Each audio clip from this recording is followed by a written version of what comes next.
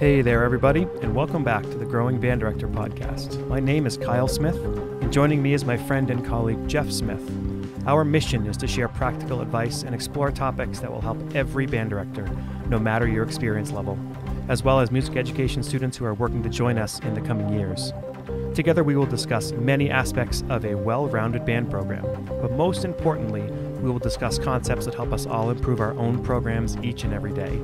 Always remember the famous quote by Ray Kroc, "When you're green, you're growing, and when you're right, you rot." Let's get started.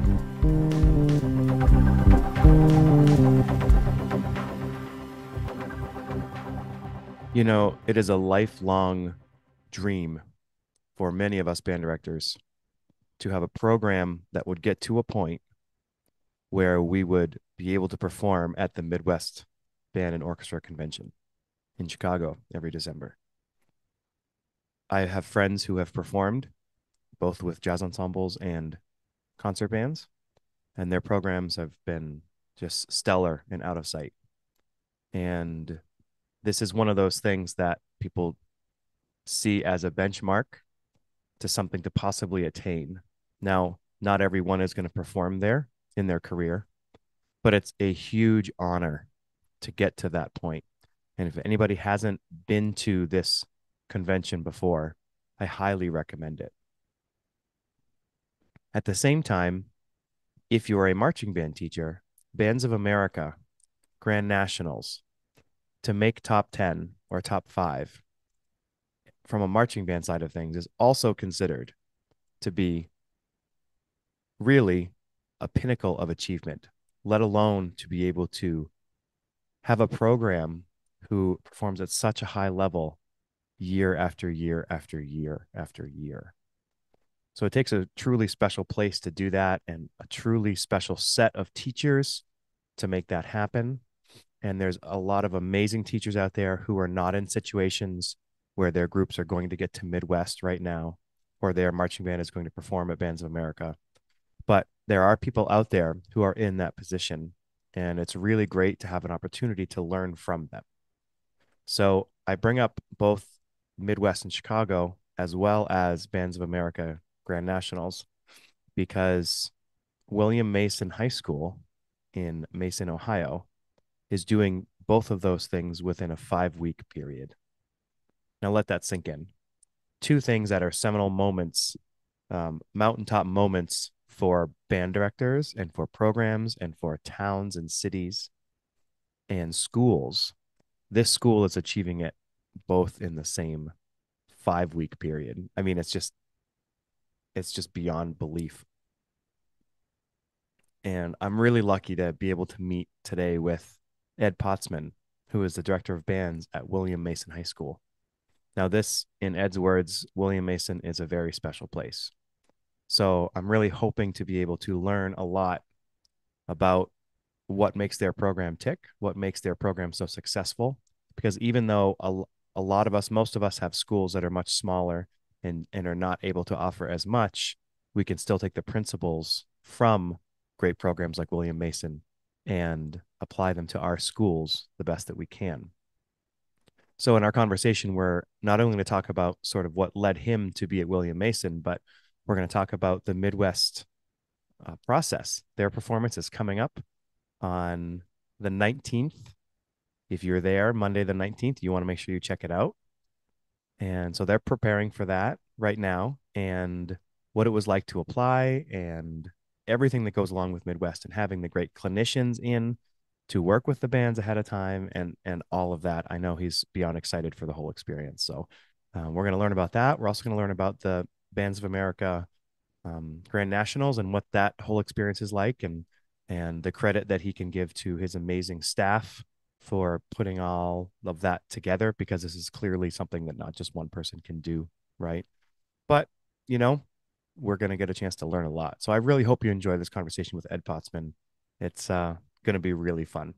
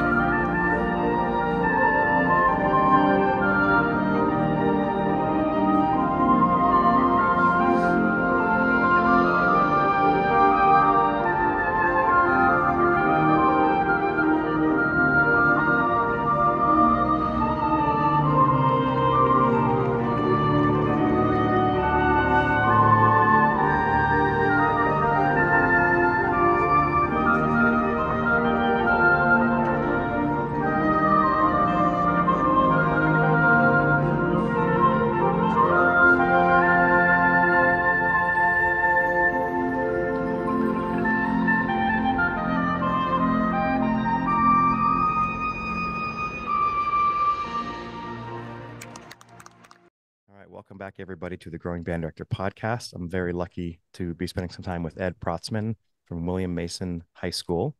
I did a little introduction to speak about what your program is doing and how special it seems to be, even though I've never been there. Would you tell us first a little bit about Mason and what's so special about your school and your community? Mason, in my mind, is really a special place. It's a really unique school. Our high school is pretty large for Ohio. It's actually the largest high school in Ohio. It's about 3,600 students. Mm. And it's also very diverse. So we have a couple of businesses and corporations in town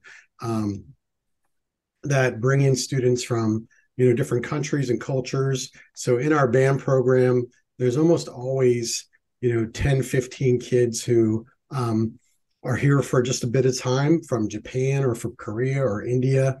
And then some families come and end up staying. Mm-hmm. So it's a cool place from a diversity standpoint. And the community itself really embraces the arts. We have a really super successful band program, but our choir program is also very large, and our orchestra program is very large. And the leaders of the school at the high school and from the district believe in the arts as an important aspect. And so we get a lot of support, not always financially, but nobody ever tells us no. When we come to somebody and say, we have this vision, we want to do the Rose Parade in 2024, we want to, do this, as long as we present how we're going to make that happen, they're always really supportive. No conversation ever starts with no.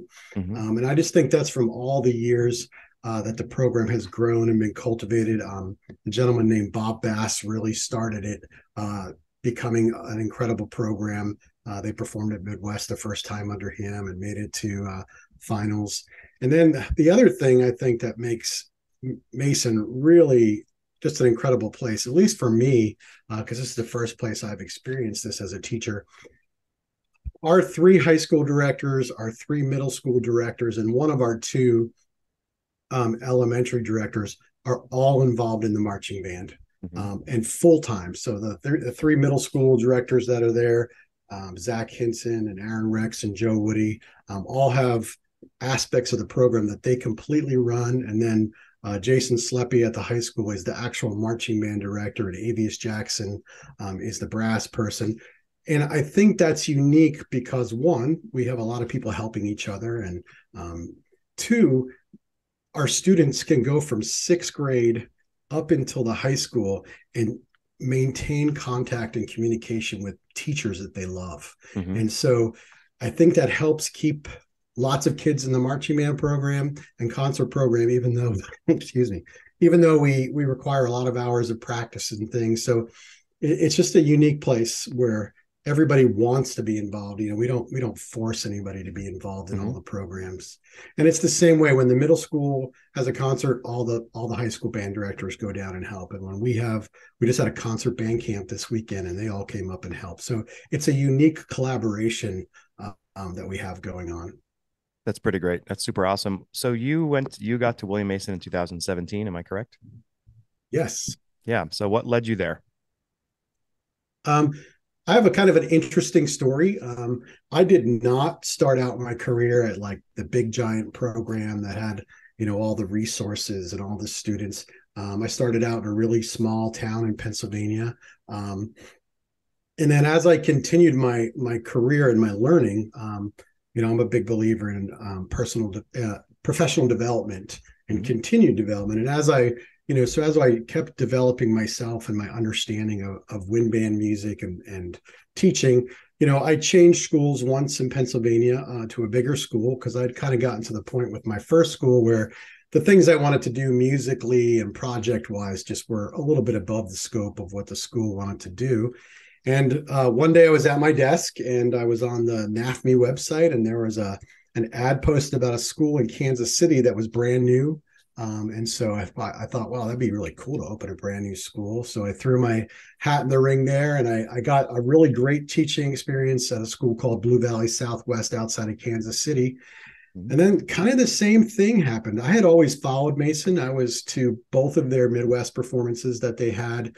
I remember seeing their Somewhere show at at a video from Grand Nationals and just thinking like, wow, that's amazing. And Mhm. so I was always just impressed that they had the level of concert band program and the level of marching band program that they had. And I was kind of a Mason fan. And when I saw the ad online that they were looking for a new band director, I was very happy where I was at, but I was like, I can't not try and take this opportunity because I've admired this program from afar for many years. And then I just feel really fortunate that I was able to get the position and work with the great people that I work with and just be in a place where, band is really special at Mason and the community Mhm. appreciates it and the parents appreciate it. So I got there by being willing to throw my hat in the ring, and fortunately, they chose me. I was looking up your bio a little bit. It mentioned that you were Grammy nominated in 2014. Is that correct? Yeah, yes, I was by a student at my school in Kansas City. Congratulations. That's pretty awesome. Thank you, thank you. Yeah, it's Um, pretty neat when kids on their own go and nominate you for something because that mhm. shows that all the effort you're putting in is having a great impact. That must have been awesome. Yeah. It was cool. I also saw, tell me about the George Parks Award for Leadership in Music Education. Yeah, I was really honored to get that award. Um, it's an award where you have to be nominated by another person in the field. And I had an incredible experience in my undergraduate degree where I worked with a gentleman named Willis Rapp, who used to write all the percussion stuff for what used to be called Jensen Publications back in the Yep. day. Yep. Yeah, and while I was in school, he had gotten his doctorate in conducting and all that, and he was starting to do more and more concert band things. And I was not the best musician when I started school, and his his mentorship and the image that he presented is what really turned on the fire in me to want to be a band director. And out of the blue, in that year, he had just, we've kept in touch and we have a great friendship. He nominated me for the award. And then I was fortunate to have a couple of people write me some really great letters. And when I was selected, I was really blown away because, as we know, George Parks, what he represented for music and especially students, making students believe in themselves and leadership, to be associated with a name of somebody like that who we unfortunately lost so early in what he in his career. I was just really honored. It was a humbling experience, and it was presented through Music for All and NAFME. And Music for All just always does a great job when they're taking a band director who's, whether you're winning an award or you're just at an event, they always make you feel very special. That's what I've gotten out of Music for All and Bands of America. It's not necessarily about the competition. They just always make you feel special. So that weekend when I was being presented with the award, they just made me feel great, and it was really cool, and I'm just so appreciative. That's awesome. So those are things that you didn't mention, but I wanted to bring up because I thought those are pretty special. Thank you. Can we talk a little bit about how the Mason program is set up, how the band program Yeah, is for set up? sure. So I was doing a little bit of research, and I'm probably wrong here, but um, four concert bands or five concert bands? I couldn't really tell. 5 concert bands So how at are the those high set? school. How are those set up? Obviously, you have a top group and then a second group behind that. Yeah, so our structure is we have our wind symphony that's performing at Midwest as our top group, and then our symphonic band, which does really big things too. They were selected to play at our state conference last year. Unfortunately, got snowed out and they didn't get to Mm, go. mm, And then we have our third band that we call Concert Winds, and that band tends to be a lot of our really excited ninth graders. And so what we try and do with that band is, with a level of literature that's in the grade 3 and 4 area, we try and give them the full experience of encouraging them to audition for honor band and bringing in clinicians and doing all that. And then under that, we have a group called Concert White, um, which is our first band that meets as a full band, because our final band, our fifth band, is actually split. So we call it Concert Green and Silver, and the woodwinds from that class that band meet in their own class, and the Mm-hmm. brass meets in their own class, and then the percussion are dispersed. And the reason we do that is so that those woodwind and brass players that need a little more support and guidance can really get, lessons that are directed, right to them and their embouchures and their mouthpieces and all the things they have to do. Before that, Mason just had two other concert bands. They had six, and the directors that have been here longer than me really feel like this focusing on the woodwinds and the brass separate in that lower band has made a big difference in their ability to perform, and it's also retained more kids. Sure, sure. Do they perform together or separately? They do. The concert green and silver will have two dress rehearsals before a concert, and then they'll play together. We do that similarly with our. We only have two bands, but our lower band is a wind band, and then a percussion is separate. So we have to do that combination thing as well. But you're right. The ability to break them up is a huge asset. Yeah, it really is, and we're fortunate at Mason. Our boosters pay for a full time percussion specialist. So in all the classes, our band directors are really spoiled in that we don't have to start the pieces with the kids. We have a guy named John Scharf who does an amazing job with that, and so we're pretty blessed on that end. That's great. And lots of kids are taking lessons. I saw that it is required to take lessons in a couple of the bands. Is that true? Yeah, in the upper bands, it's required. But really, by that third band, they're taking lessons on their own because they see the other kids doing it. Yeah. You know, I think a lot of really great band programs, it's because of the culture that has developed over a long period of time. Mm-hmm. And so the culture kind of is that lessons are great. And we're lucky we have lesson teachers that come into the building. So the kids see the teachers and they're like, oh, maybe I'll check out what that's all about. That's great. That's great. All right, let's get on to Midwest. So how are you feeling? What are we 12 days out? Something like Pretty that? much a week and 2 days out. Yep. Yeah. So yeah, I mean, the Midwest experience is really unique. And if anybody watching this is thinking that they would like to apply, I'm totally open to, a phone call or an email because it really is something you have to set up the audition very carefully and with a lot of deliberate choices. So it's really a 2-year experience. Last year, we spent the whole year getting ready to make the recordings and do the audition. And then obviously this year was spent on the preparation. So I was just saying to one of my colleagues today that, like, wow, I can't believe in a week we're going to be at the end of this 2-year kind of Mm-hmm. major project. And it's going well. I kind of feel like I'm in a bubble right now where I don't know, like, oh, are they good enough? Are they not good enough? Because I've just been in the band room with these same kids for so long now working on this stuff. But we're pretty excited. And the best part of it, the preparation has been, we've just had so many great mentors come in. Cheryl and Richard Floyd are both conducting on the concert. So they've been in a couple of times. And a couple of composers, Paul Dooley has been in, and some other composers. So it's been a lot of fun. So, even if the concert isn't exactly what we want it to be, which I hope it is, the experience for the students has already been pretty spectacular. Well, I'm sure it's going to be fantastic. So you were mentioning about how when you hear them day after day, you don't really know if they're good enough and all this. We're all in that position, right? You could be hearing the Eastman Wind Ensemble, but you hear them every day, so you hear all the problems. Or you could be hearing a really terrible band, but you hear them every day, so like that consistently listening to other groups is a really, really important thing. So it's good to hear that even with a really fantastic group like yours, you deal with the same doubts that we all deal with. I have a good friend named Linda Gammon. I don't know if you know Linda's name. She Yeah, is, yeah. yeah. She's been So, in to our concert festival. Linda's a good friend. And when our Wind Ensemble was performing at the NAFME All Eastern a few years ago. And before she gave me the advice, she said, look, all the band directors in the room, the majority of them are going to be judging your band. And the majority of them are going to think that their bands are just as good and they could have been there. But in the end, they're not, and you are. And don't worry about having a perfect performance. Just enjoy the experience because you don't know when it's going to happen again. That's pretty awesome advice. Yeah, it was like, yes, so what if they have a better band? Like they're not there, you're there, Right. and that's so. I wish I could be there in person.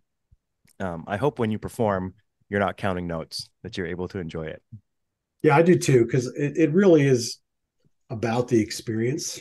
And we've tried to keep a focus on that. We have not like, you know, kind of push the kids harder than needed. And we've been watching them and trying to make sure that their experience and their energy for the music hasn't been diminished by, just doing things over and over again. Mm-hmm. So, what are you playing for repertoire? So our big pieces, we're going to open the concert with Laud's Praise I Day by Ron Nelson. Mm-hmm. And it's pretty cool. I've always been a Ron Nelson fan, and he's a little older now, so I don't think he attends. But I sent him an email, and he sent us a nice email back thanking us for performing his work. And then our second piece is we're doing the three movements of Paul Dooley's Masks and Machines, Okay.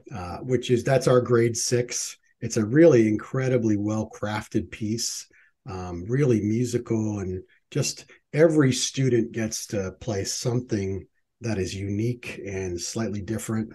So we're really enjoying that piece, and he was able to come in and work with us.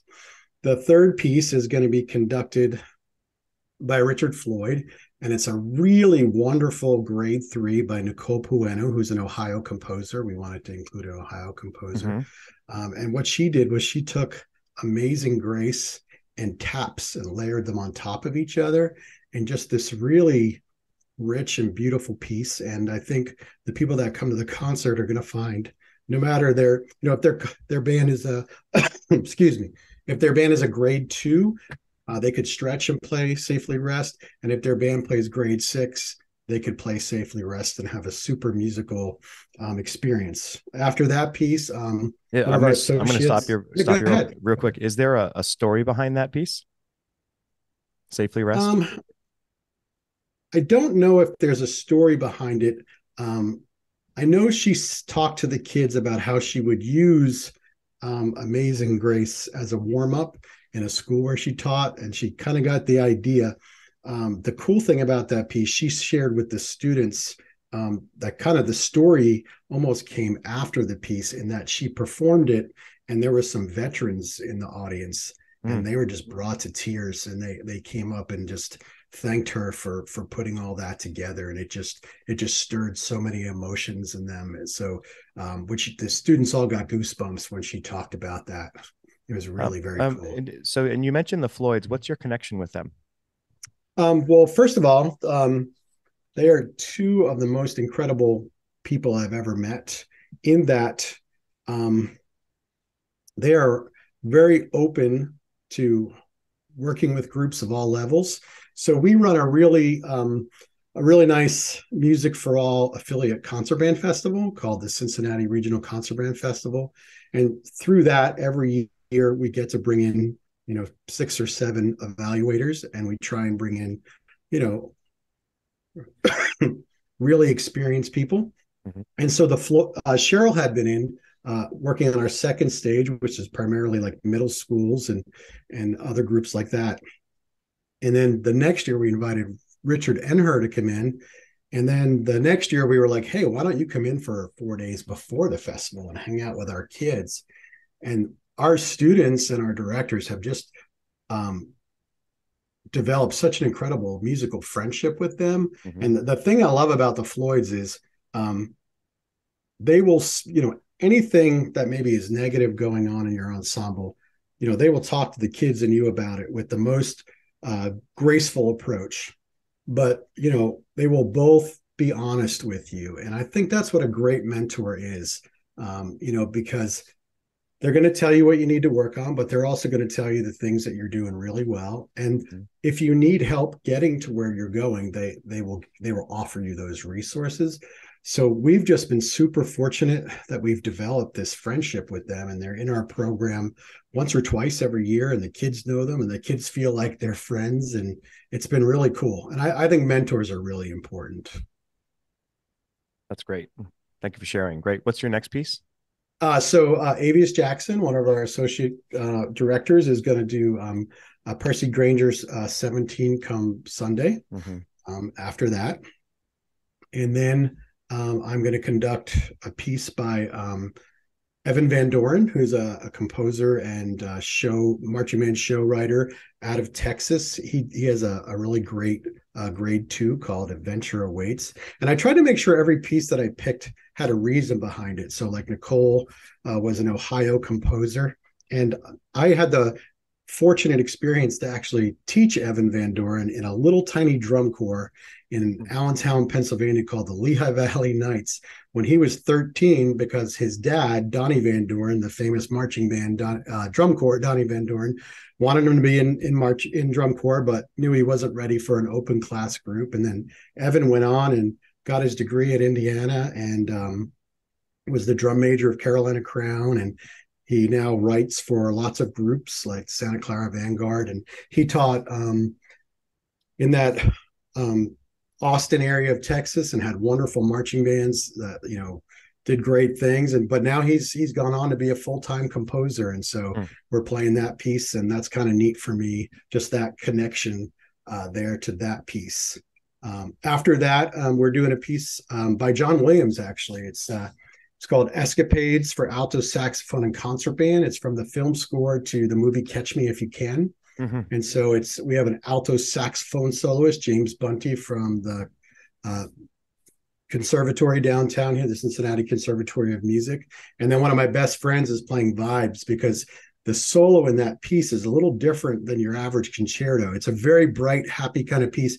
And the solo is written out kind of like a bebop solo. And so the vibes and the saxophone are pretty much mirroring each other the whole time. So it's almost like a cool riff section from a bebop tune, and along with all those wonderful John Williams sounds and shapings. And so it's an awesome piece, and it's very bright. It's going to be it's perfect for the middle of the program, and kind of pep people up a little bit as we're going on.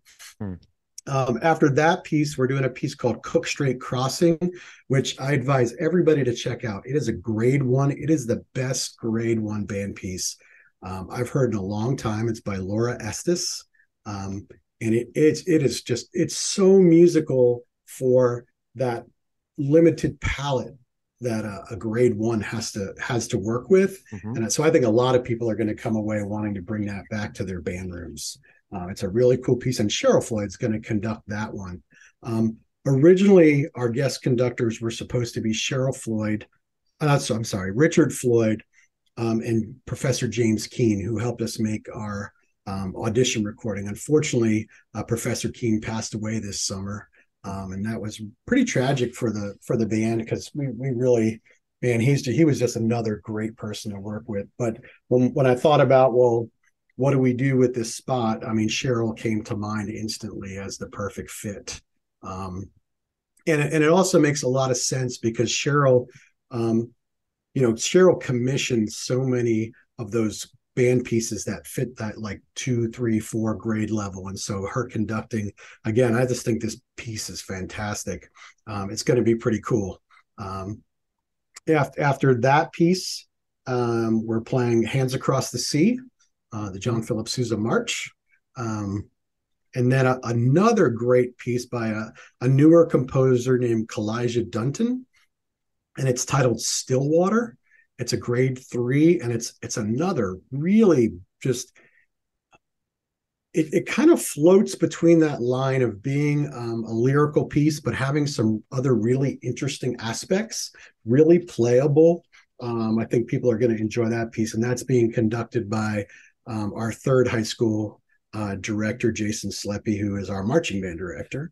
Yep. And then we're going to close with a commission by Onsby Rose titled The Seventh Seal, which is actually dedicated to my father, who was a musician and a deacon in his church. That's why it has kind of that seventh seal, has that like kind of almost religious connection. And he passed away a while back, so I wanted to dedicate a piece to him. And it's a fast, really exciting and invigorated piece, so it'll be a good way to end the concert. Sounds awesome. What are your travel plans with the kids? It's like I actually did the Google map. You're talking like just under 5 hours, right?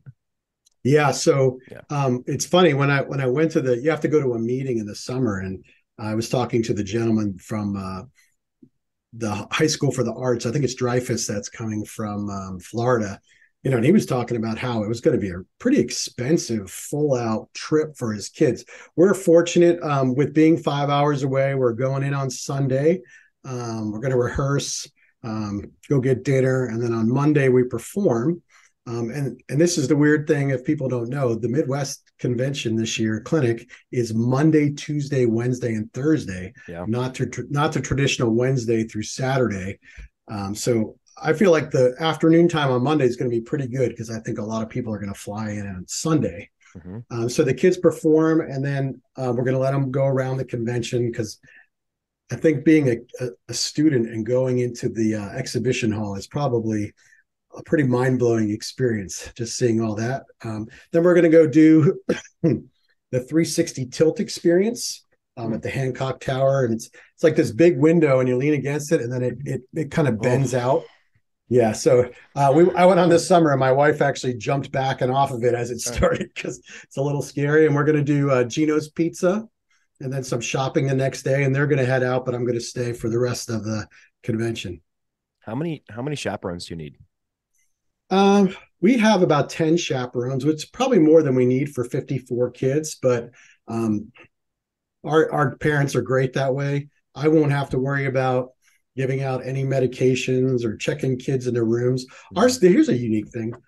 This might be something somebody would be interested in creating at their school. Way before me, again, Bob Bass, who started the program, they created this thing called band-aids, and the school, we have like these 12 chaperones that the school pays $50 a year. Now they take it out of our band account, but they officially pay them, which brings them onto the school insurance, and then they take our like video training on how to distribute medicines, so they're allowed to distribute medicines to students when we're on a trip.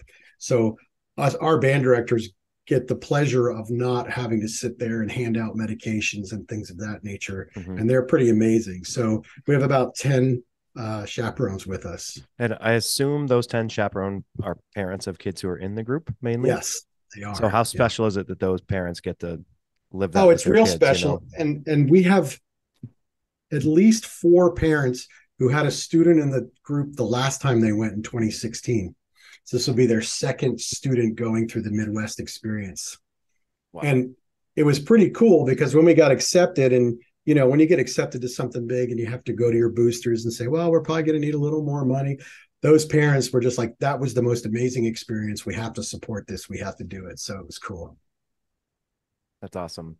So in the introduction, I did a couple things before I brought you on. I mentioned how what an achievement it is to perform at Midwest, as most of us know, but also on the marching band side of things, being top five in BOA, and the fact that your school has done this on a couple of different times. But I pointed out that within 5 weeks, you have students who are performing in both of these venues, and man, those kids are going to look back at such an amazing time and all that. So I wanted to, we are running out of time, but what I'd like to do is get in a little bit to the Bands of America side of things, and maybe a little bit about Yeah. how the marching band goes as well.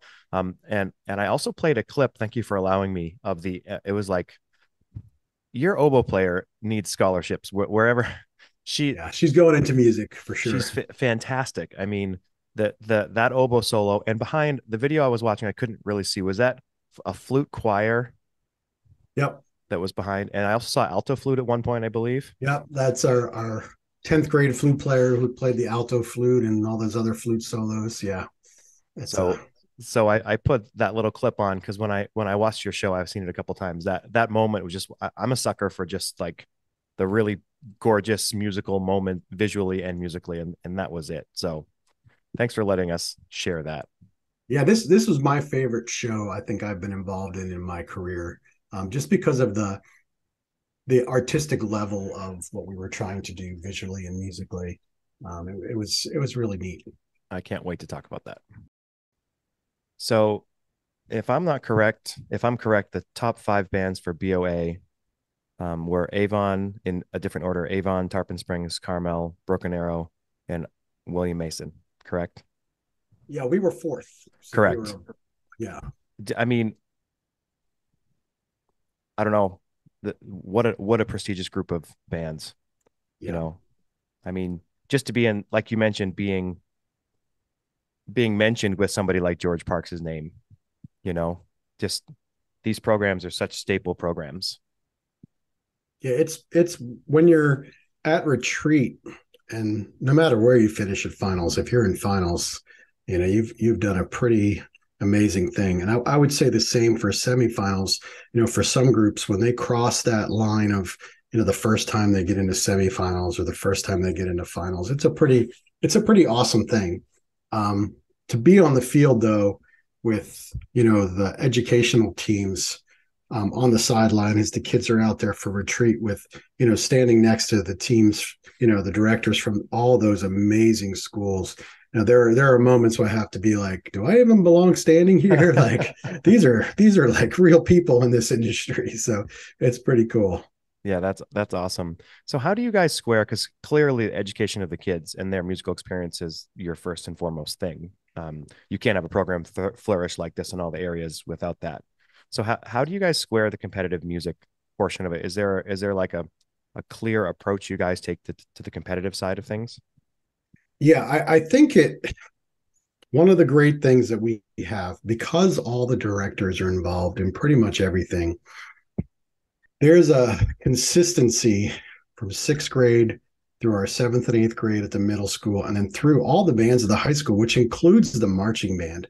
There's a consistency of approach to how you play your instrument, the process that goes into starting something, whether it's Masks and Machines or it's, you know, a BOA finalist marching band program. There's a process to that. You start with the fundamentals, you start to take little steps and you perfect them along the way and you review. And so our process to things is pretty consistent. And so when a student joins marching band, it's really, I mean, it's very different, obviously, than their middle school band class. Mm-hmm. But in their middle school band class, they had big goals. They knew the pieces they were going to play at our concert band festival, and they understand how they broke that down, and they did sectionals, and they needed certain fundamentals to make it happen. So we don't switch any major gears when we're in marching band. The other thing that we really like to do is we have a lot of musical friends that we bring in. And so nobody on our staff believes that the way they do something is the way it has to be done. It has to always be done.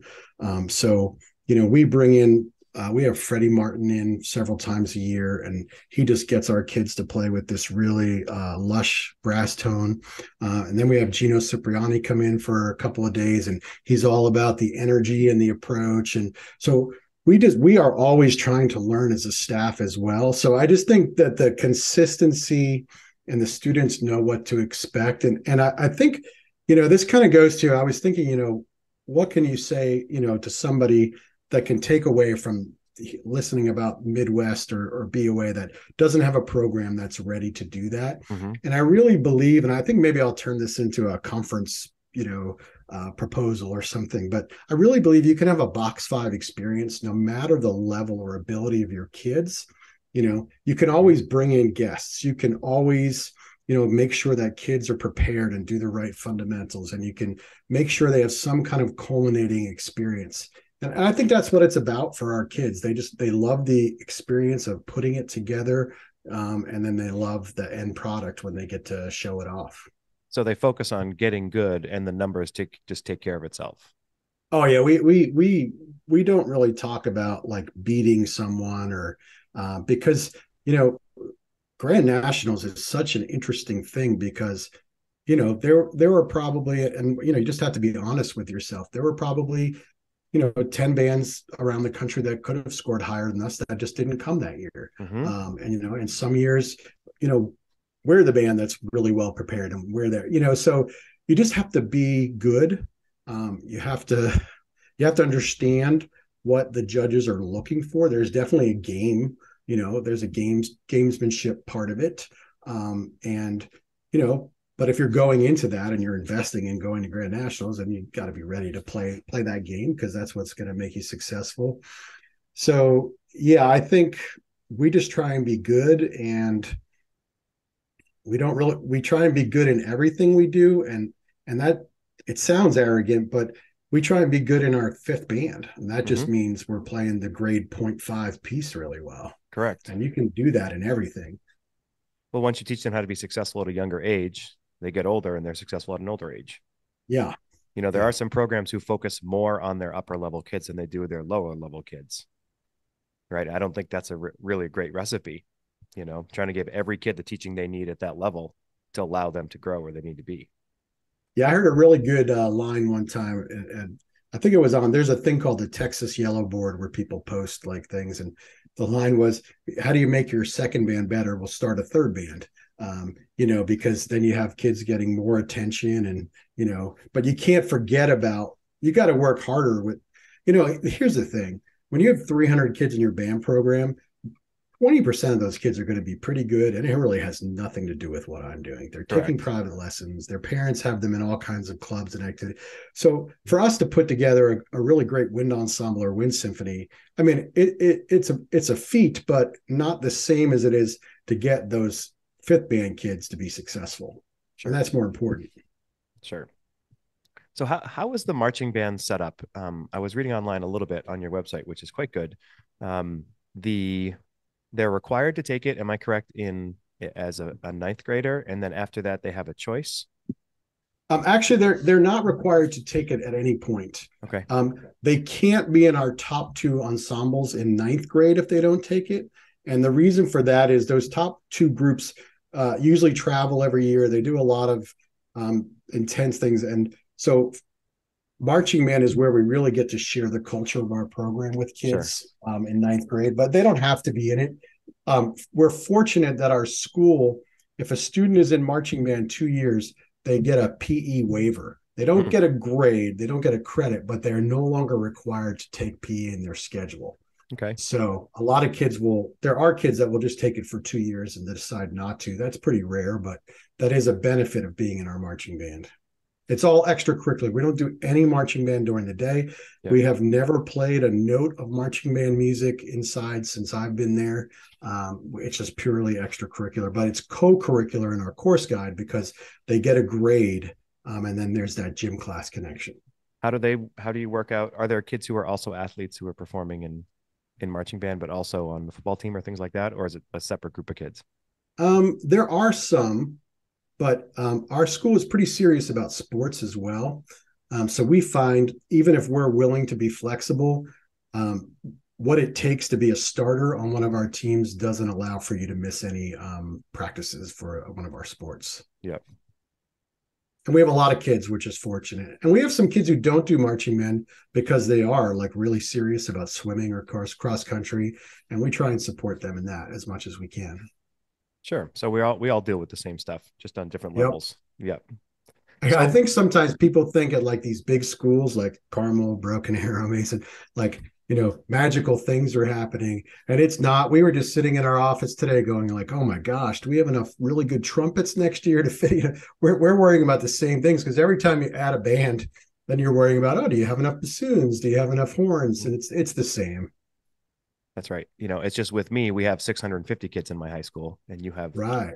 3,600 kids. But look at your percentage. That's pretty good. That's right. That's right. I think our percentages are similar. So feel good about that. Okay. Let's talk about the 2020 show Odyssey. I actually don't know much of the story behind it. I did write down some notes as I was watching it for like the fourth time.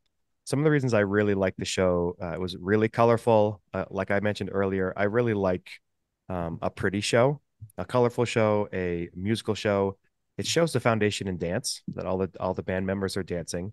The use of capes was really really cool.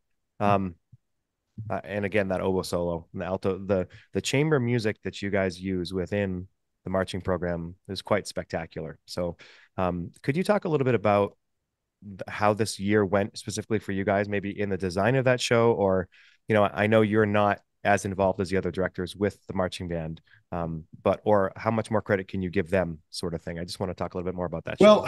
Well, like I said, we're all involved in marching band equally, but we're really good about finding whose strengths are where they are. And Jason Sleppy, who is our marching band, he's our marching band director, especially from the creative side and the planning of rehearsals. He's really great at it. He loves it. And he works hand in hand with Wes Cartwright, who's our show designer, and that's where the ideas come up, and Wes will present. He's a genius in what he does, and he presents his ideas on what music he thinks will work, and then Jason works with him to kind of shape it, and makes it come to total fruition. And this year's show, I felt like kind of what you were saying, that it was just fully coordinated. And Mm-hmm. sometimes you start with that idea in mind and you don't really make it to the end. But I just, like you said, I also like the colors and the chamber music, and I kind of like that it started and it kind of ended in the same place that it started. There was a real journey, Mm-hmm. or odyssey within the show. And it wasn't built on any specific thing, and it was more about a journey from beginning to end, and how that happens. Yeah, it was really well developed. I thought, what were the musical selections that were used? We had a whole bunch of different things that came from very unique um, sources. So off of the top of my head, I can't even pull those up. Okay. There was some music from that we had found on YouTube that we got permission to use, and Jim Wunderlich is our arranger, and he did a really great job fusing together all the ideas. Mm-hmm. That's great. So, as you guys are planning ahead to next year, you guys go to BOA every year, correct? We do, yeah. Great. So, what does the planning process look like for your staff? Well, again, Jason Sleppy is our head director, and then Zach Hinson runs our woodwind program. Avius Jackson runs our brass, and Joe Woody runs our percussion program. And so it all starts. Jason and one or two other directors, depending upon who it is, will go to Texas and meet with Wes Cartwright. Now, normally that happens like in January, February, but we've had the great fortune of being selected to be in the 2024 Rose Parade. Mm. So we have to take deposits on that trip by the end of January. So we have to know what we're doing and all that early. So Jason and Zach they're actually flying to meet with our designers, flying back, jumping in a car and driving to Midwest all over the course of next weekend. Wow. Um, but again, they love it, and that's what they do. They're really good at it. So they are in the excuse me planning process now, because financially the Rose Parade is going to be something that we have to be really smart about. So unless we know what the marching band show is doing, we can't really put that plan together. So we're going to be ahead of the game this year a little bit. That's great. What was the question I had? Oh, so with your designer being in Texas, um, does he come up to teach in person at all, or is it your staff that teaches the show? Yeah. Again, we have a real guest-based teaching approach. So Wes will come in several times a season, and then Jason will fly and meet with him. Michael Rosales is the person that teaches our dance, and so he'll come in 3 or 4 times a year. And then our visual person, Johnny Green, will videotape everything Michael's doing. And Johnny's also one of our band directors, which is really cool to have our visual person be a band director. Mm. So Wes comes in, Jim Wunderlich comes in, Michael Rosales comes in. So we're really fortunate that as the show is progressing, we have people that will come in and teach a new element, or say, that's not really going in the right direction. Let's change that and do this or that. That's great. Well, what a great program. I'm just excited to learn. Can we wrap up maybe with some things that we can share with other band directors? We already did a little bit about giving every program a 5-star, a box 5 experience, I think was your phrase. Um, what are some tips when it comes to the private lesson program? Do you have any experience with maybe having to be somewhere and starting something? Yeah, we're very fortunate with our private lesson program. Bob Bass had it instituted it into the school, and at some point somebody said, well, wait a minute, how do we have these teachers coming in that are being paid by students and they're not teachers?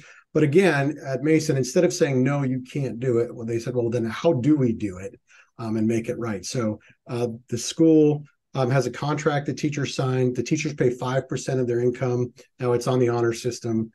to the school for rental. And then the school has installed cameras in every one of the teachers' areas so that, Mm-hmm. parents can be assured of the safety of their student. And it works really great. But a lesson that, and there's a lot of schools in our area that are not allowed to do it. They're not allowed to bring in teachers to teach and get paid while the school day is going on. And so I learned something during COVID. When we hit COVID, most of our students stayed with their teachers via Zoom. Now, we all know Zoom is not the best option for a private lesson, but what's interesting is we came back to school that next fall, and a lot of our private teachers, actually all of our private teachers, were not allowed to come back yet.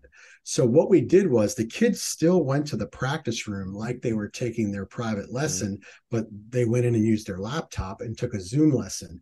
And that made me think, if a school isn't allowed to have private teachers in, maybe they could develop a system where, a kid does 3 Zoom lessons and then they do an after school live clinic. Something like that, because you're not chained up with those tax things and safety things because the teacher's not in the school. So I would recommend, if you can't do it, trying to be really creative.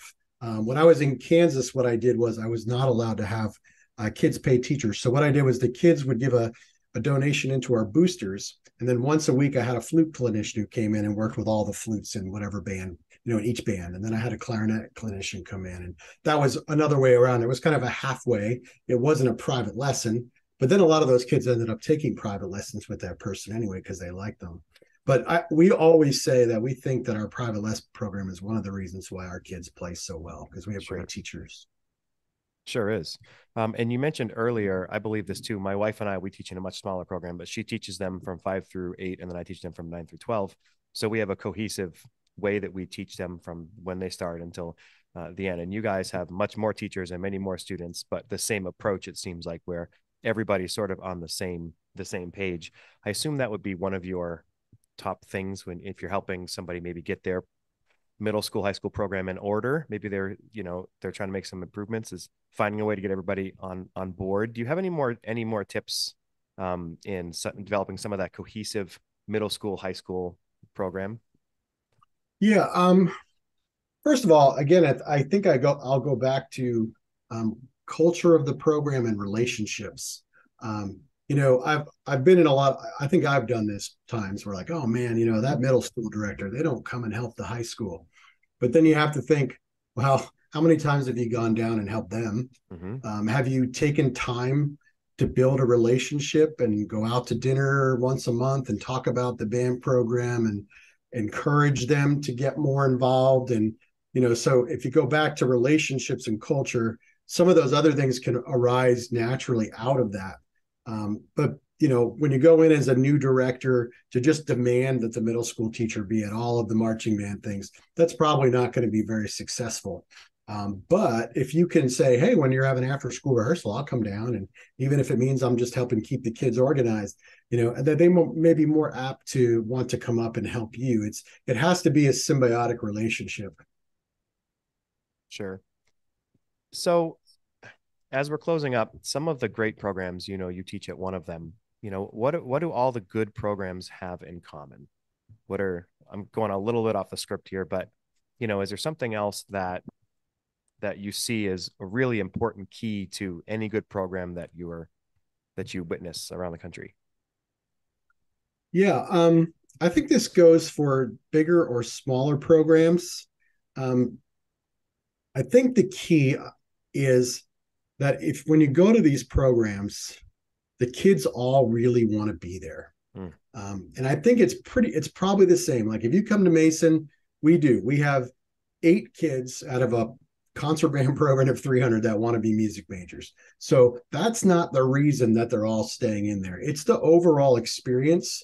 Um, I think our kids, and I think the kids in Carmel and Broken Arrow would say part of it is they want to be with their friends and a really great experience.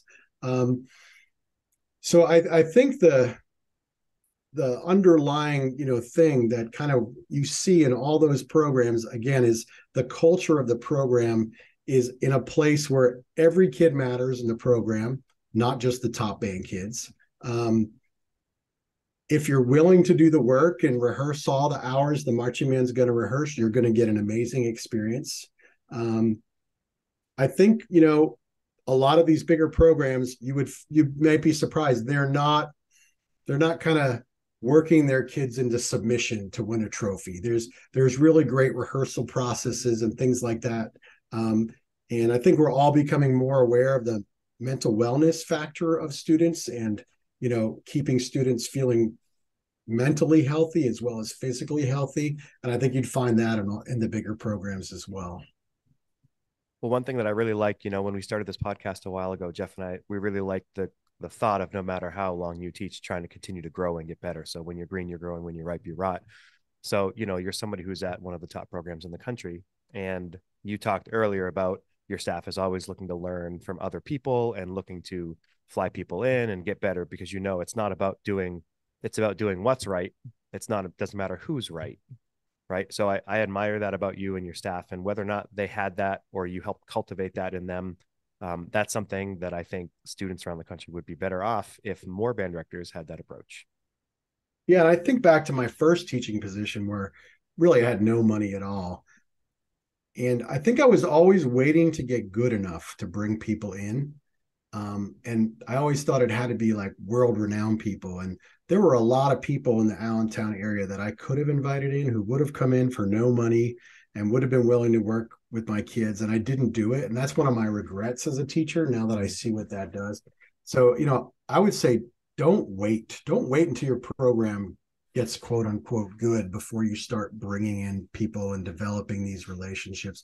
Do it, Cheryl Floyd would come in and work with kids who barely knew how to hold their instruments if they were willing to get better. Mm-hmm. And it doesn't have to be a Cheryl Floyd. It can be, the person down the street who owns a music store is willing to come in and work with your saxophones and whatever it is. So we've talked about a lot of other really good bands too. One final thing, is there a band we haven't talked about or a band director that people should know about? A program that's not William Mason, but that also does things really well that we should check out on YouTube and other things? Yeah, I think if you're going to be at Midwest, I would check out the Las Vegas Academy for the Arts. Okay. They have a really unique program.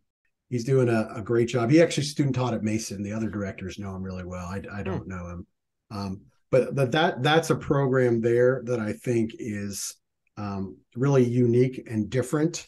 I think if you're looking at kind of the bigger program that is maybe not recognized yet, it's hard to say because there's just so many really great band programs out there.